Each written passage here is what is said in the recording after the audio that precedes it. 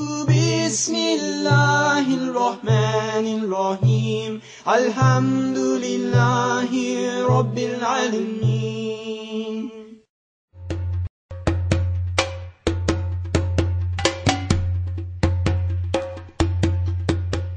My name is Taylor.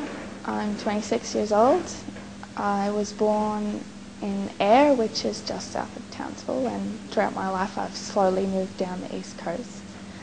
And I converted to Islam, I think it was 2007. It's funny, I don't remember exactly what it is. My family, I have a brother and a mother and a father, as you do. My mother and father, I don't want to label them with religious things. I think they would be titled as agnostic, if not atheist. My brother, I have a running joke when I talk to people about my brother. I call him, he makes atheism look like a fundamentalist religion. But that has its history as well. Let's talk about my mum comes from Bundaberg, and in her religious experience, she lived in a time where Protestants walked on this other side of the road of Catholics. So I think that has a profound effect on her affiliation with any religion. And that sort of thing also affects my brother's affiliation with religion. My father's family are Baptists. And I used to go to church with Grandma and Granddad. And I would actually ask to go to church with them. And I would ask my mum to take me to Sunday school, which I'm sure she didn't mind because it's free babysitting. So throughout my life, I actually reached out for a religion. Well, Christianity was there, and I went to an Anglican school, and as part of that schooling system, you do attend church, and the Christians who do so take the communion, and that intrigued me, and that kind of thing. And so I grew up to be Christian, but I kind of hid my Bible under the bed and kept it, didn't talk openly about it too much with my family. But I think they knew that I liked religion. And when I went to Spain and got to see what the Catholics do, and that was nice. Knowing about Islam, I think, can be broken down into different sections. There are times that I clearly didn't know about Islam or about Muslims. I think as a kid, and I only realise this now that I've converted, I used to drive past, on the way to school, on the bus, the mosque from Mikaeel. Every day I'd drive past the mosque. Didn't know it was a mosque. Thought it was a Masonic lodge. It was the moon. I thought it was the same as that thing. And they would have gatherings and stuff, and I just thought, well, that's just a community group. But yeah, now that I've converted, I realise it's a mosque. And when I went to a Christian school, an evangelical Christian school, when I finally moved down to Brisbane, and they spoke of a religion where Jesus was a prophet. I thought that was very believable, compared to what I thought was very complicated, a holy trinity of Jesus is the Son, but he's also God, and that. I thought, well, that's understandable that people can believe that. I don't know if my knowledge of Islam increased. I think when I went to Spain, I definitely understood about mosques and stuff because of the Islamic occupation of that area. There was clear evidence of the Islamic Empire there, and the school I went to organised trips to the mosque and spoke about needing to cover when you were there. While I was in Spain, September 11 happened, and I think that really sort of made it clear what Islam was. You could label these things now, like it wasn't just someone wearing a scarf and I don't know, maybe they were from Latvia or something, or from some Eastern Bloc country. But yeah, so I could say, well, that person's Muslim.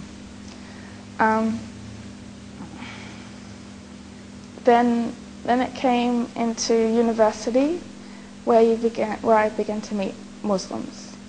I also went to Indonesia near the end of my degree, and that was very interesting. I mean, I was woken up by the adhan and was quite annoyed by it because the mosque was just on the next block and it was very loud. But we also had a good friend who showed us around. Like, we would take her with us, and we would make sure that we stopped and she took time to pray, and we thought it was nice. We got to see the Muslims there. I was in Bandung at one of the universities there, and on Friday the girls would sit in groups and read the Quran. The guys would go off to pray. I remember one incident where I was in the office at the university, and this guy came in and he had like droplets of water all over his face and arm, and I'm like, I had just been very sick the day before, and I said, oh, do you have a fever? He said, oh no, I just went and washed myself, because he just made wudu, like the cleaning process before you pray. I didn't know, I was so embarrassed. Also, I had a trip to from Bandung to Jakarta, which I think is about 2 hours, and the driver explained to me about Ramadan. And at the time I thought it was like anti-Christmas, in the sense that here Christmas is very materialistic, and the idea of fasting appealed to me as it was sort of like giving up material things and self-control and that kind of thing, which appealed to me as well. So I came to know a lot more about Islam while I was in Indonesia. But what sealed the deal for me was well, I met a guy and he made Islam look like something that I could be a part of. When I was in Indonesia, I was like, oh, well, Islam's a very nice religion, but, you know, that's for those people, but I'm Christian. But the gentleman, who is now my husband, made it seem like something that I could do, and I found out that it kind of fitted more with what I believed as a Christian.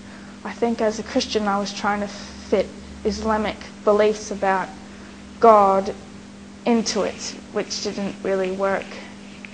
Trying to fit Islamic ideas into Christianity, that is, which didn't work. So I found that Islam aligned more with my beliefs about God. And I found that prayer was quite, it was good to take that time out and remember God. So I kind of liked those sort of aspects, the ritual behind it, that you could go to when you needed it, to take time out and contemplate. When I decided to convert to Islam, I told the people I met through my husband that I wanted to do this, but I told them not to tell my husband, because to me it was so important that he wasn't my husband at the time too. It was important to separate my becoming Muslim from him, because no matter how wonderful I think he is, he's not worth waking up at 5 o'clock in the morning to pray. Really, he's not worth it.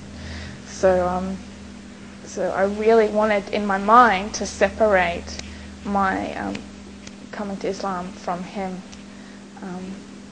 Yeah, so that's how I did it. I tried to keep it sacred. It only lasted like an hour. I think he knew what was going on.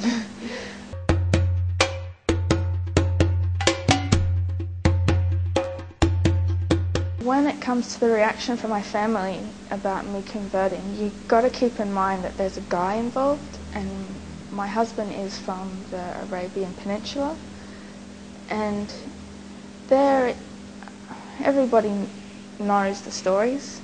I don't think I need to mention any stories. We know they're there. Some of them are in the media a lot,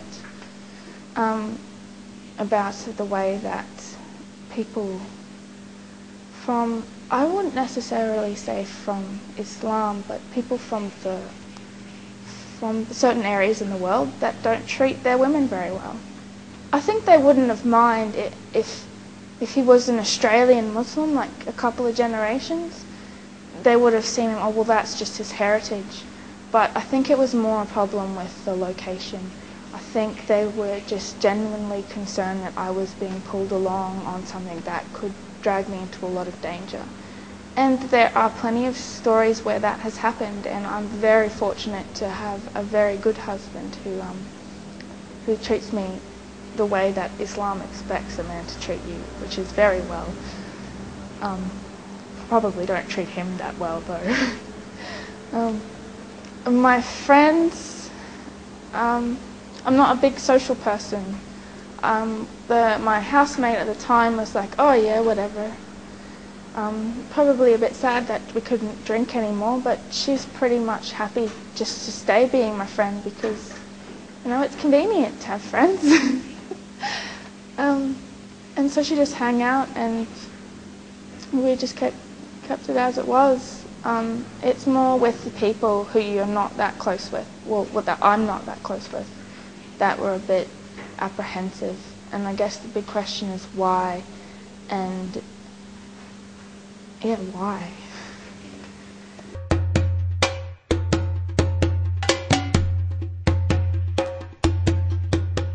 I don't think when you convert, you really realise how much it's going to change your life.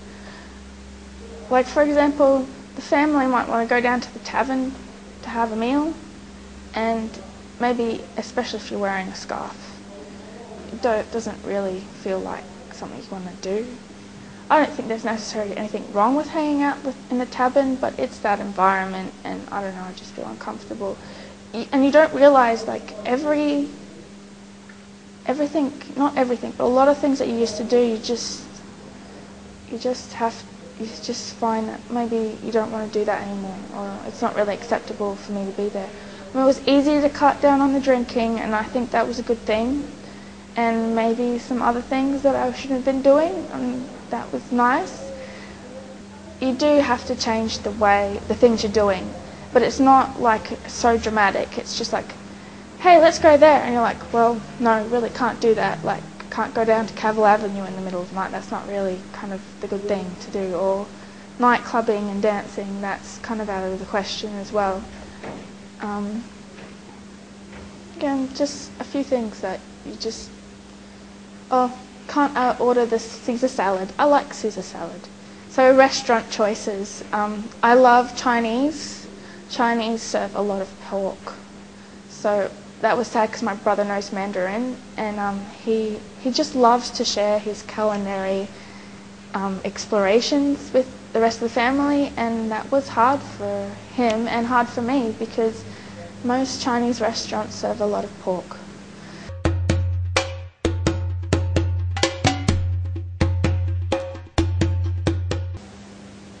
I remember thinking a lot at the time that I put it on about how I would cover to go to the mosque, but then I wouldn't cover anywhere else. So what's the point of covering at all?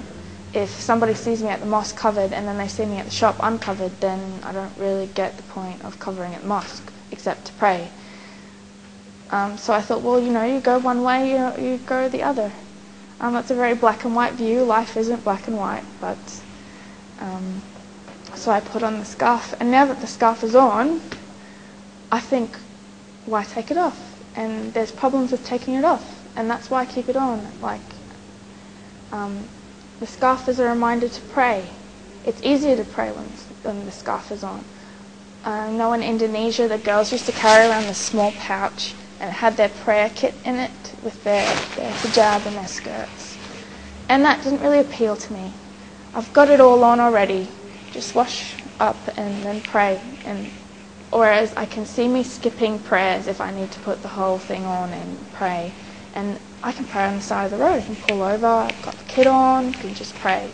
So, and people don't like it, but when people say this, but there is an identity thing behind the hijab. It reminds me that I'm Muslim. I get beeped at sometimes when I'm at the lights because I've got a manual car and it takes me a while to get off the lights, and I just want to flip them the bird. But I go, well, they'll never forget the day that a Muslim woman flipped them the bird. So, and I don't think that's very much behaviour coming of a Muslim woman to do such things or yell or scream, or so it puts me in check, you know. I'm representing people and I need to behave the way that I want to represent them because they're great people.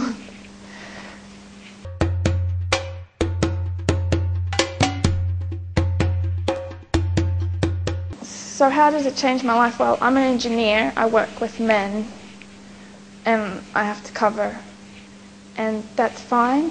I try not to let it bother me. I went into my interview and I just said whatever, and my confidence got me the job. They said I was the best, one of the best that they had. It's a little bit different when I go on site, and there's some people who are a bit uncomfortable with it. But when I get talking, they go, well, she knows her stuff, you know, this is all right. And the only problem is the not shaking hands thing, which is part of our scarf, our covering, our modesty. That's a real off-put. I mean, to someone stick out their hand and you not shake it, it's really hard on them actually, and that's something that's a struggle for me. I'm very fortunate to be married to someone from the Arabian Peninsula, where I can see what their life is like and compare it to mine. The only problem with being an Australian Muslim is that I'm automatically part of the migrant community, although I don't know how far my family goes back, but we've been here for a while. So that's the only thing that kind of makes me feel uncomfortable. I think that Islam is completely compatible with the Australian way of life. I think that the Australian values really align with Islam, about concern about people, and it's actually my husband's who's got to change the way his attitude was. It's surprising that coming from a so-called Islamic country, they don't value people the same way that we do. I know that's an awful generalisation, but he was telling me about the high number of car crashes and how he was surprised on our long road trip to visit my mum, how we were counting down the people that had unfortunately passed away on that road.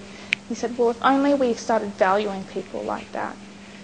And so, like, that's just an example of how I think those values as Australian are the same values that are represented in Islam. I guess about women working is that just like the women's rights movement had fought for women to be able to choose between the home and work, Islam lets us choose between the home and work, as long as we look after our family. And I think that's what any woman, whether she's Muslim or not, needs to keep in mind. Just that's all I think Islam is asking women to do, is care for your family. Don't let your children suffer because you're working long hours and they never see you, and that's not nice. And I think that's what they mean. Personally, I'm not a religious scholar, but I think that's what they're telling us. And the best thing about Islam is when you do work, your husband doesn't get dibs on your dough. So, which is quite a burden for the husband, but you have the right to keep it, and if you want to give some to him, well, that's good for you and good for him, but it's your choice. Bismillahirrahmanirrahim. Alhamdulillahi Rabbil Alamin.